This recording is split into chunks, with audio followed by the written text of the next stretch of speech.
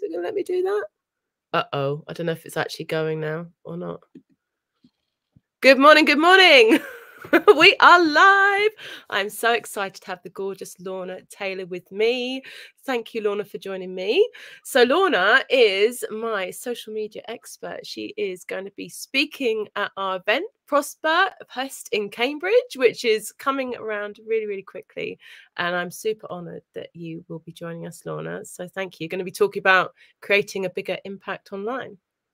Yes, I am. And I love the title for this, Permission to be Seen, because I can talk about the specifics of the features and the tools and, you know, add this and add that. But ultimately, what holds a lot of people back from making a bigger impact online is their reluctance to be seen, I think, and be seen in the way that they are in real life.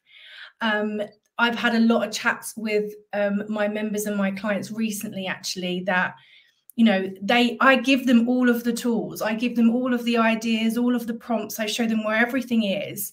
Yet there's times when there's still something holding them back. And I feel like that permission to be seen exactly how you are, not with a filter, not when you've lost weight, not when you're more successful, to be seen exactly where you are right now is the bit that gets people stuck.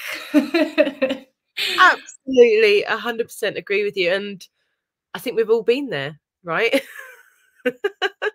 I can definitely relate to it. And I'm sure that you hear some excuses and you're like, is that really the reason? I bet time is one of them, right? That's probably one of the key ones, right? Yeah, that's the big one. I haven't got time to post on social media. Okay, cool. How else are you going to market your business? How else are you going to find your people? Because you don't have to use social media. There's plenty of businesses out there that don't. I just say, okay, but how else are you going to market your business? Have you thought about another avenue? Because you have to do something to share what you do with other people. And I do feel like social media is very accessible. It's a very easy way to reach people. We all have phones. We're all on these platforms. It's an easy way in rather than some of the other ways, which I think are much harder, you know, getting PR and doing ads and things like that. I think they're much harder at the beginning. Social media to me is very, very accessible. You do have to sort of get going with it. Yeah, and we do often overcomplicate it, don't we? Yes. Yeah. Yeah. I like to think that I cut through some of the overwhelm and make it simpler. And I'm a big fan of, like, just post it. I know it's not perfect. I know you could probably take another picture and film it again and rewrite this. And I just really encourage people just to post it, because the biggest result that you'll get is the feedback from, okay, did anyone see it? Okay, did people see it? Did people like it? Okay, did people comment on it? Did people message me about it? Did it start a discussion? What are people saying about it? That feedback that you get from a post is so valuable, and you won't get that if you are worrying too much about taking the picture 100 times and leaving it in your drafts until you feel ready. You won't ever feel ready. Take out your drafts and post it, because then you will know, you'll get the feedback of, oh, people liked this kind of video, or, oh, you know, people enjoy talking about this topic with me. And that will spur you on. You'll feel more confident then to make more of that kind of content. Wow. Do you know what I mean? We could talk about this all day, couldn't we? I love that. I love that. Just do attitude and work on it, because I think, you know, it ties into the comparisonitis, right? Everyone, well, they're further along and they look pretty and they've got the office, they've got the, as you say, like in shape or whatever it may be. But actually everyone started somewhere. And if you scroll back on some of those people, oh, it's messy. I'm not going to say that for me though, please don't. Don't scroll back. I like doing that. I like going back and be like, okay, their aesthetic was different a year or two ago. And it should be, because we should be trying to improve and we should be trying to progress. And I think it's a good thing. I look back at some of my old videos, I'm like, oh, that was awful. How did anyone want to work with me after that? But it shows progress. And I deliberately don't have, you know, a fancy aesthetic looking office. I don't use filters. I'm sitting in front of a sitting in front of a window here because I think that's just more flattering. I deliberately do that because I'm like, it's not necessary. It's not necessary. You think it's necessary, it's not. Even the biggest creators and business owners and whatnot, the reason why people love them is because of their relatability. It's not because they had a fancy brand shoot and now they've had their hair done and they look, you know, they're standing on stage. Yes, that's nice. But 9 times out of 10, the reason that we follow them or the reason that we're so connected to their story is because of the stuff they share that's behind the scenes and the rough and ready stuff and the stuff that's not perfect. And anybody can share that stuff. That's accessible to all of us because that's how we all live our lives every single day. Yeah, it's our humanness, exactly. And I like that. The relatability is absolutely. I also adore that you touched on the evolution, because I believe that that's kind of what we're just here for, like on the, yeah, just with life generally. So I think if you can embrace that growth and enjoy the journey with it, then you are winning at life. Yeah, you are. And that's hard to do when you feel really passionate about what you're doing and you want it to be the best it possibly can. And I get that. I get that people are so have such a clear vision, or they're really passionate, or they're like, this is gonna make me come across less professional maybe. But I promise you, the way that social media has moved in the last few years, that is not a barrier anymore. If anything, that is what's going to attract the people that are your vibe and on your level and the ones that you want to work with and collaborate with. So having that worry of, oh, it doesn't look, you know, my grid doesn't look nice and it's not in a pattern and I haven't got my professional photos and stuff, they're all just barriers. And it's almost like I'm going to give you permission today. I'm going to give you permission to just show up in the way that you are showing up in your home, in your office, whatever you're doing, whatever state you are in today normally is exactly the same way that you can appear online. Yes, yes, yes, absolutely. I think, oh God, there's so many things that I want to pull on, but not everyone's going to love you. Right. I think that it's all mindset. This is obviously, yeah, absolutely. It is. Because I can tell you the buttons to press and say this on your reel and whatnot, but it's the mindset behind it about why you don't want to press share, why you don't want to post it. Yeah. Yeah, exactly. And everyone's going to be different. Like, so the perfectionist, but if you can make that little shift to, I have that, but because I know that there's more in me, that's brilliant. And I can take that and go and improve. Yeah. Gives me a platform to bounce off and work. In fact, I spoke to a lovely lady, Julie Kenny, who is also joining us at the event, and she said there's 3 speeches that you do when you're speaking. It's the one you plan, the one you do, and then the one you think about afterwards. And I was like, that's just so spot on.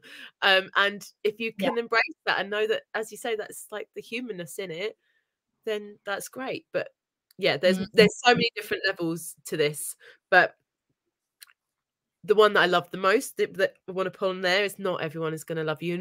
You don't want to be everyone's cup of tea when you can be some people's champagne. And that, I think, when it comes to being, I love that. Good, isn't it?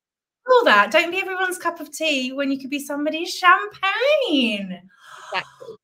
But this is it, right? And you talk about this, don't you, with regard to numbers of followers, and you can get up in that. But actually, would you rather have like 100 super fans or 10,000 people that are a bit meh?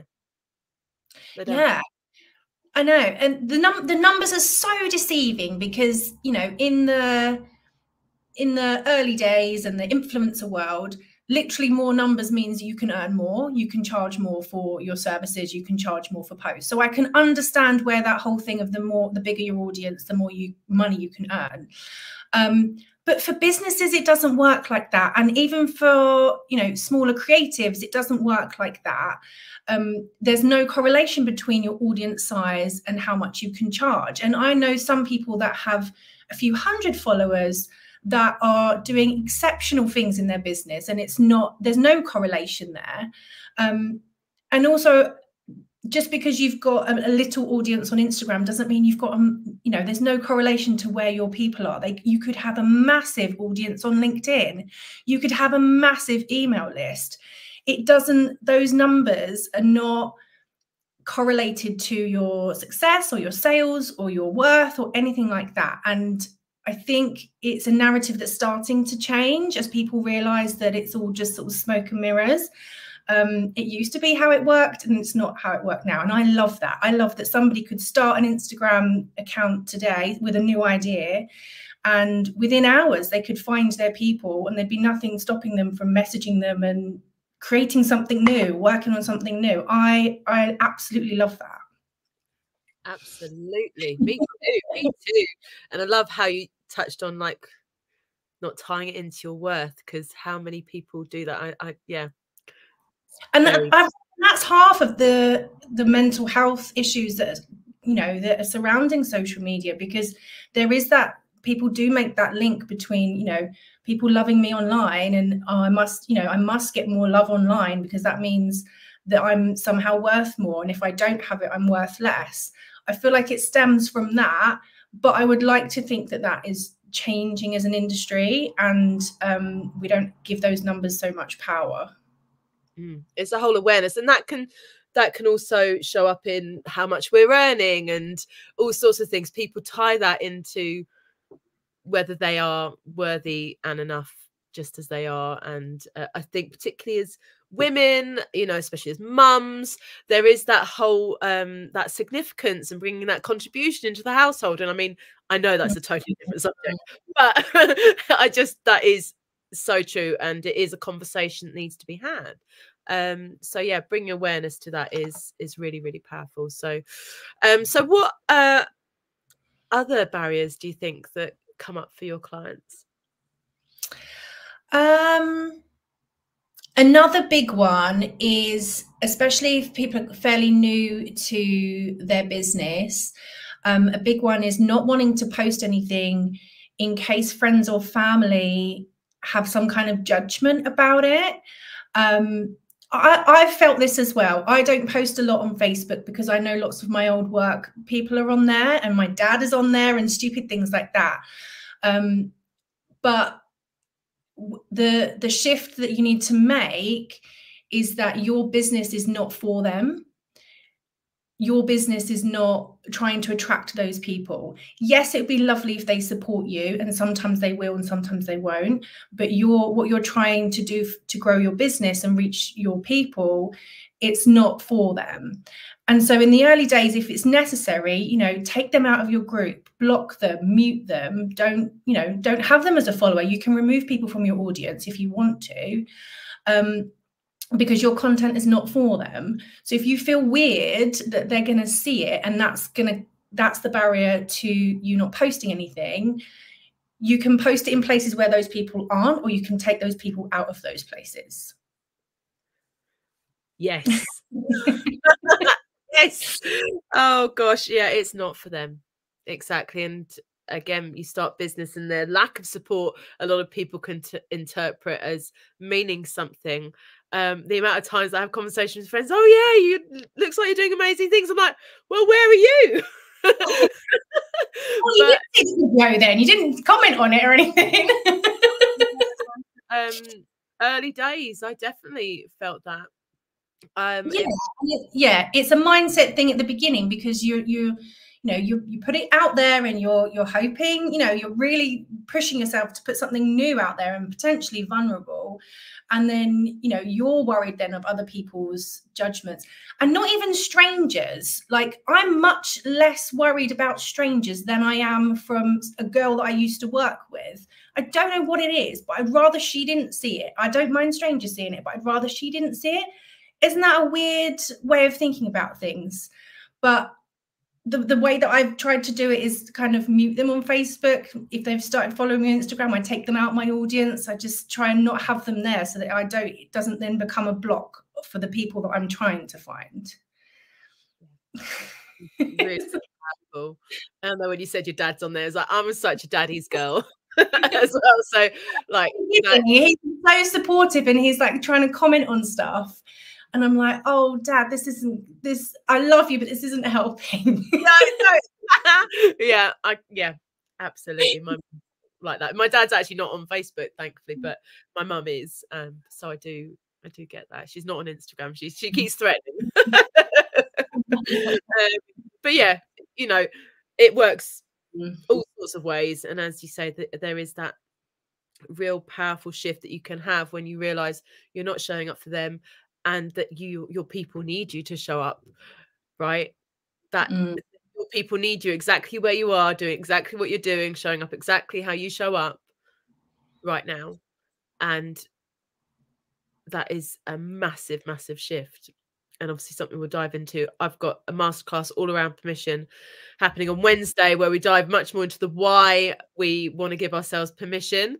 And of course, if you want to dive more into the how, you can go and to Lorna as well. So your doors are open, right, for your membership this week? Yeah, so I run a content creation membership for business owners to kind of cut through all the overwhelm and make it much, much simpler for you to be able to create your own content on a platform like Instagram. I've been running it for 2 years, but this week it is open for new members. So yeah, if you are someone that wants some of the how, some of the logistics of like how, okay, this is a cool idea, or I want to do this, but how do I actually do it?